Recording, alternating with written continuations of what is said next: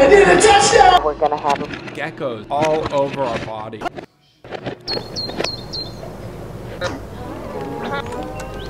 I'm back and better than ever. I could prove it to you.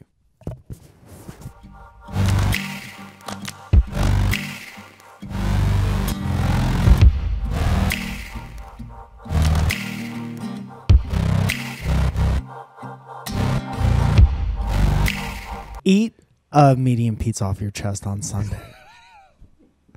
Push your coffee table to the side. I like that it's a medium. Yeah. It's not a small pie. A large is slothful. Large is excessive. Yes. Medium. Is it hot, though, when it hits your chest? Does that make you eat more quickly?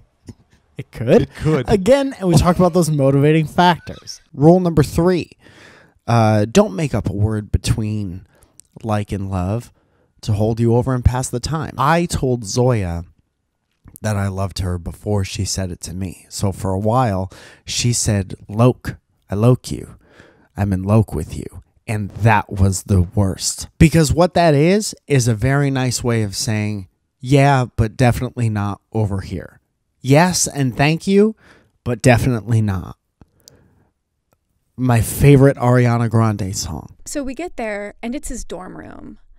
And his roommates had no idea we were going to be shooting. Thank you for getting my reaction to that. Good. Timely zoom in, Ian. His roommates are fucking playing D&D.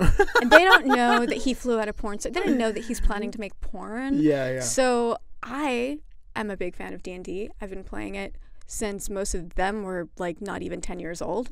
So I like try talking to them about D&D, and they just look at me like I'm fucking insane. Well, you're a girl. I'm a girl. Also, I'm an entertainer in LA, so I dress like a toddler with permissive parents. You know, it takes a lot of work to be in a good relationship, so you want to work for that person. That's a good thing. Also, I could fart anywhere as long as it's not on her. Here's a good indication. Like if you come home and you're like, I haven't had pizza in a while because I know that it's bad for me, but I think I want that tonight. And then that other person goes, shut the fuck up because I was just thinking that. Then you're going to want to hold on to that person. I can't be 27 and have my mom pay my phone. Yeah, I feel like a chump. Dude, you can't be sexting with girls knowing that your mom is paying your cell phone bill. Yeah. I don't think that's right. Yeah, that's illegal. Yeah. So I like... It's like you're going to let your mom pay for your condoms for you?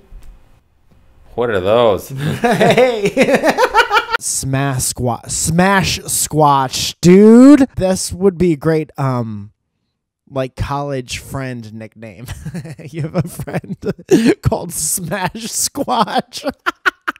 And then you get them this and they put it on their desk and then they're all stressed out during finals and then they look and they're like, my friends really do have my back or whatever.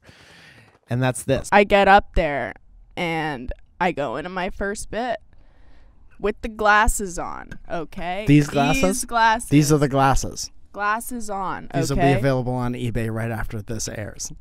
Yeah. Well, they're a curse, so maybe they shouldn't be. It's like the Monkey's Paw episode of Are You Afraid of the Dark?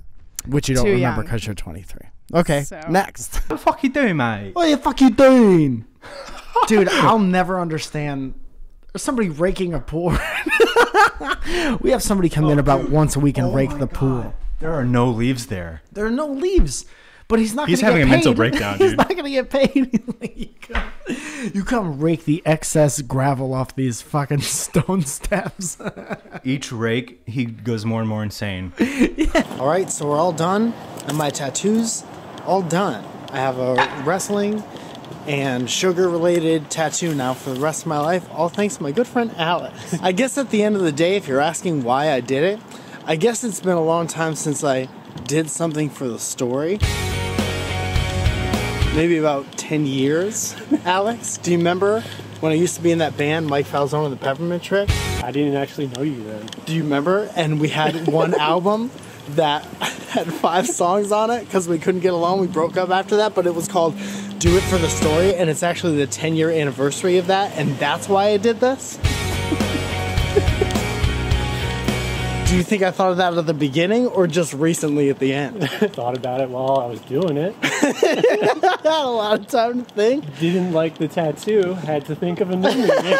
We laugh at such stupid things, that was the only thing. And you know that. I do know that. It's so and stupid. I do know that most of them are probably very hard to translate. Yeah. Because if it makes me and my friends laugh, that's at least 2 people. Yeah. There has to be more people like those people. I mean, that was like how we started doing YouTube in general was like, well, it's making us laugh. Yeah. And I guess that's true. It still makes some people laugh. So then the advice there is write stuff you think's funny and see if your friends think it's funny. Yeah, that's what I should have said. Yeah. Yeah. But I mean... Let's go back.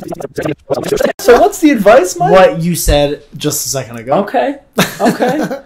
Do whatever you gotta do in your life to be totally cool with yourself and really and truly believe that, because everything else carries less weight. And when it carries less weight, you're not worried about it to the extent that you're worried about it all the time. Is this great advice? I don't know. Every question ever has been answered by a million different people smarter than me, but you ask me for a reason because you want my opinion, and this is it.